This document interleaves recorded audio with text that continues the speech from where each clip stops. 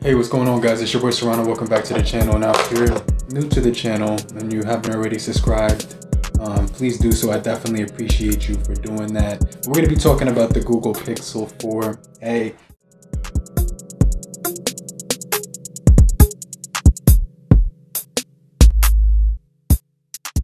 This has been released in 2020 in August, and it's been at least 10 months now since this device was on the market and was initially released. So the depreciation of this phone is zero at this point. It was released at that price point of $349 on the website, the official website for the Google website. And when I picked mine up, I got it from their official website, so they were offering it at that price at the time.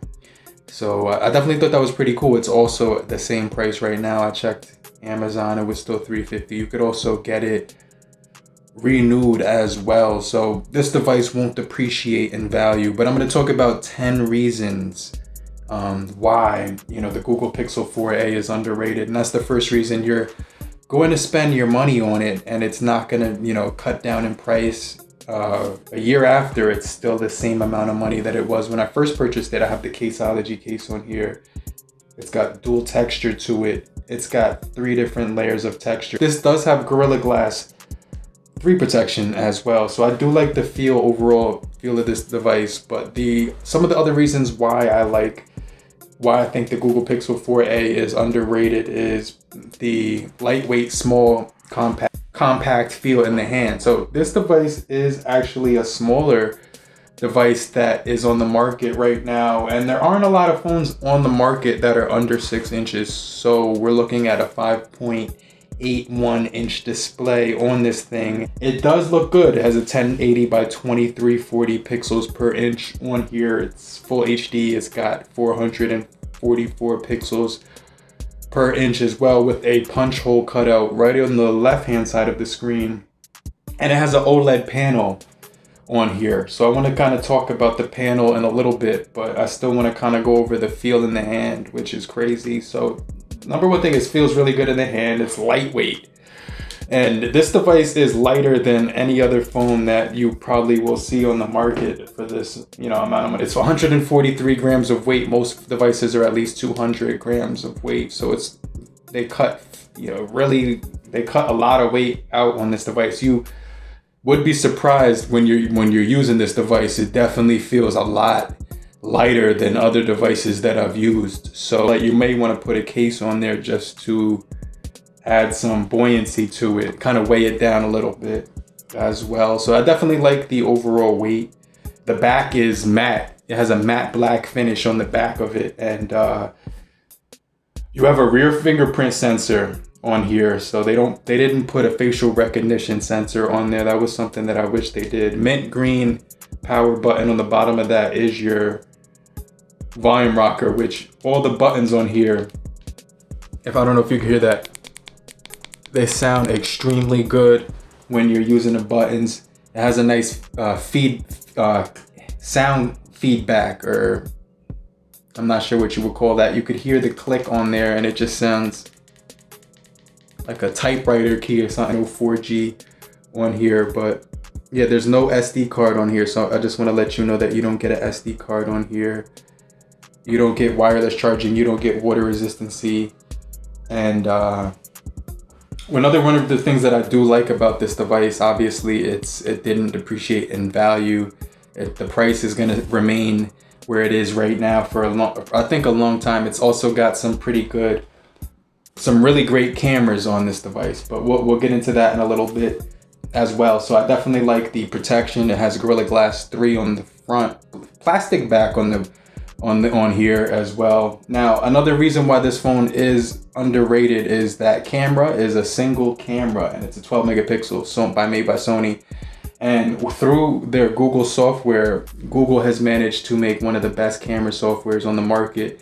Now, the portraits on this device are not perfect by any stretch of the imagination. If you have an earring in your ear, a headphone or something like that, I did notice that on the edges, the background and the foreground sometimes interfere with each other. So I did notice that, but the good thing is that when I'm using this device, I have the smart lock. So you can use the smart lock to just, it unlocks, so I don't always have to enter my fingerprint on the back of it as well. So we're getting those stereo speakers, top and bottom. The sound signatures of those stereo speakers on this device sound extremely crispy. The sound that it emits from these speakers is always punchy, and I'm always surprised because it's such a small device and it's really small in the hand, and I'm really surprised the sound that comes out of this device. So let's just do a quick audio sample.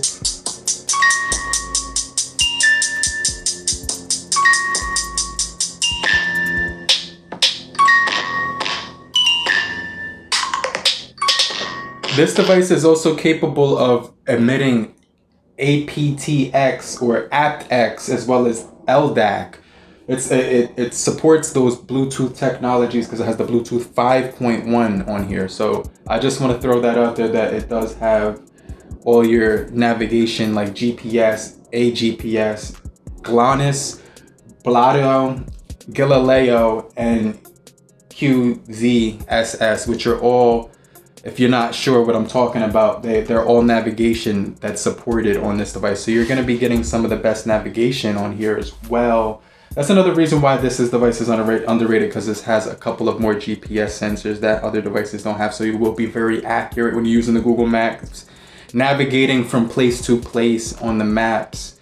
It's built by Google, it's made by Google, so that will make it even more streamlined when you're using the maps with those added supported navigation softwares. We're also getting some pretty good performance. We have the Snapdragon 730G on here, so it does have a really good processing chip. It's coupled with 128 gigabytes of internal storage, and we do have six gigabytes of RAM on here. So I have 6 gigabytes of RAM. So as far as the overall engine under the hood, it's extremely quick, extremely snappy, it's extremely pleasant on the software, and 60 Hertz for the display, OLED. So to be able to see this even in daytime under the sun and things like that. So I definitely like how that looks in daytime as well. We're also getting the latest softwares on here. So this does have Android 11 at this point. We do have beta 12, but did you guys know that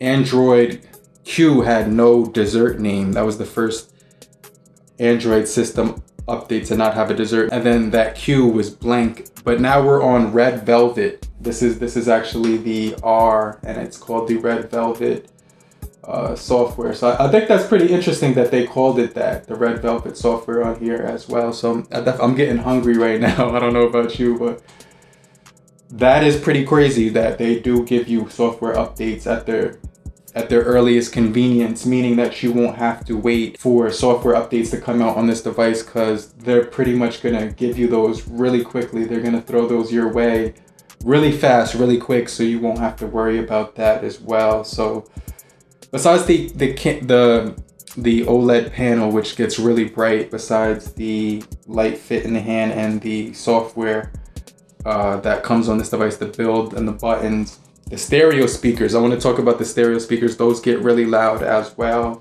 I did touch on those for a little bit, but you're getting one in the top and you're getting one in the bottom. And I really like the sound quality of those. And also the performance, like I said before, with that 6 gigabytes of RAM, 128 gigabytes of internal storage.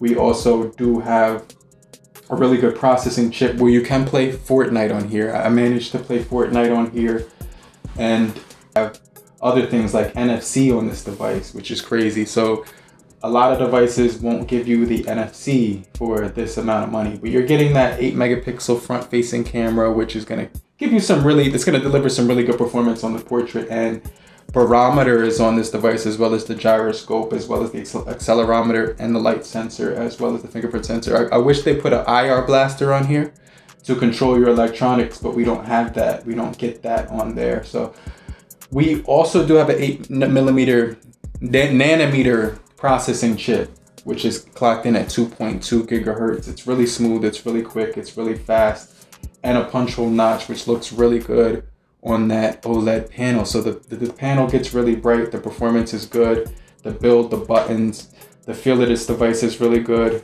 We also have no depreciation after a year, and it's solid. It has a really nice feel in the hand. You're also getting all your software updates. The texture is matte black, which is one of my favorite textures of all time.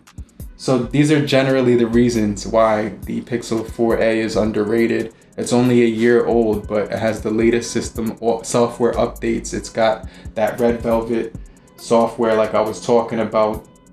Red Velvet Cake is what they call it, and it's an Android 11, but we also do have a beta for Android 12 that I didn't download, so I don't want to get any bugs on this device. But I did check the system updates on here, and I recently was up to date. I'm on June 5th right now. I'm on June 5th as far as the software updates. And when it comes to my storage, I still have 87 gigabytes free as well.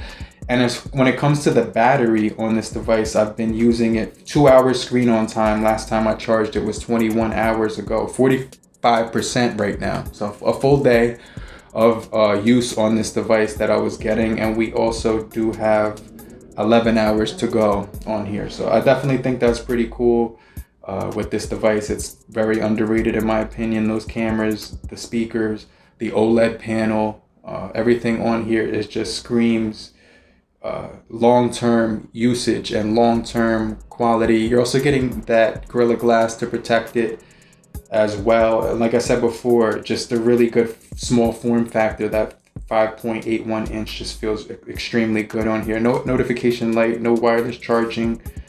No, it's got pretty decent charging speeds on here. I can't front.